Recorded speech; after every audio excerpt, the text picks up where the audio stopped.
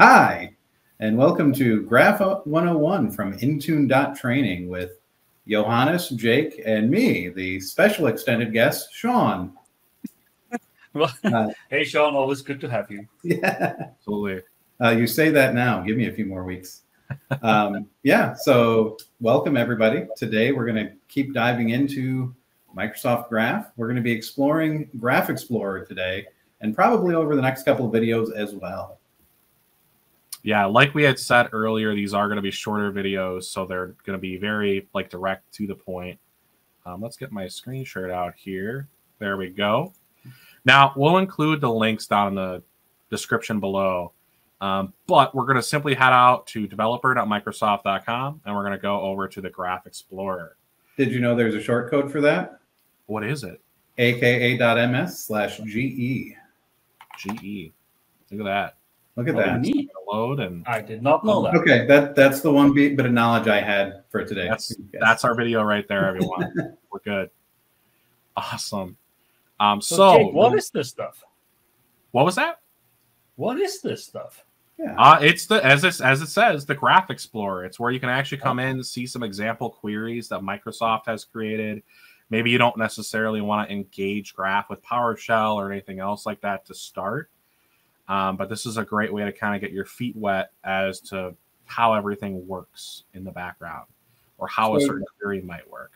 What you're saying is by Graph Explorer, we're not like saying this is the upper left quadrant and the lower right quadrant, but no, definitely not. Okay. No, we're not. We're still not finding the quadratic equation or anything like that for it. Still not a math lesson. Exactly. Someday, maybe. But you'll notice that we're actually signed in this sample tenant. We're not actually signed in yet currently. So you can actually just come out here and start running, different queries, query examples, different things like that. You'll see by default, we're going to do a get method. And we're using V1, the version 1. There is a beta as well. And we're just grabbing me. So if I just simply come in here and hit run query, we're going to get, some information back. Here's our OK, 200, which means it was a successful pull. And here's all the, extra data about who me is in that sample tenant. So we can see we're like Megan Bauer, we're an auditor, different things like that. You can see we've got things. Oh, go ahead. I was going to say, if we can just kind of harken back to our last video for a second, we were really talking about those different parts of the request. And so we were talking about the method. So here we see those common methods listed out. Obviously, we've got the URI or endpoint, and that's just the address there. And so at a very basic level, that is what we expect to see. We also had mentioned a few other things, like we've got the headers and the request body, which it's kind of building for us, and then the access token as well, which is part of that request header. So I just kind of want to call that out as, hey, this is the exact same stuff we were talking about last week, just in kind of a more visual format. Absolutely. And obviously, again, we'll break all these out in a later video. This is just to give you a real rough example of what you can actually pull down through Graph without having to do a whole bunch of coding yourself. We'll try some of these other examples here. Like maybe I want to go ahead. We already got the My Profile. Maybe we'll try doing My Photo.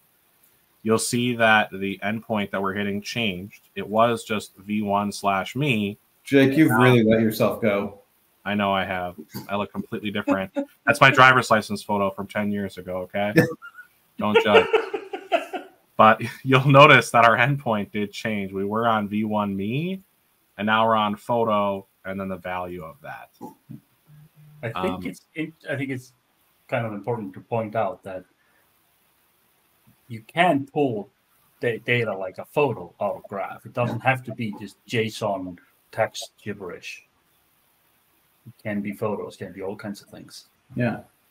And you'll see on the left here, as far as like the sample queries that you have to run, there are a lot of options that you can do.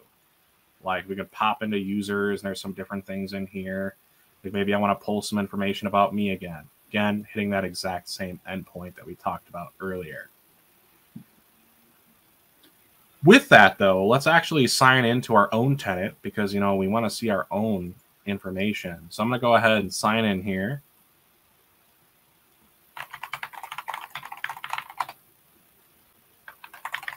That's a very clicky keyboard, Jake. That's my password too. Oh. Oh, look at that. Are you sure it's your password? It was. That's why it didn't work. I think we got it that second time around. I think so. Awesome. Yeah, We're see signed in. that the tenant changed. Yeah.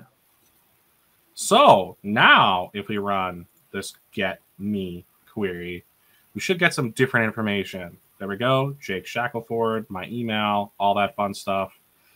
Now you'll notice, we got some, useful information here. But earlier we were talking about the different, we got V1 and beta. If I switch this over to beta and I run the query, we should get some more information. You'll see there's a lot more. Quite a bit more. Yeah. Now, that information is still available and accessible via V1. It just does not show up immediately. Yeah.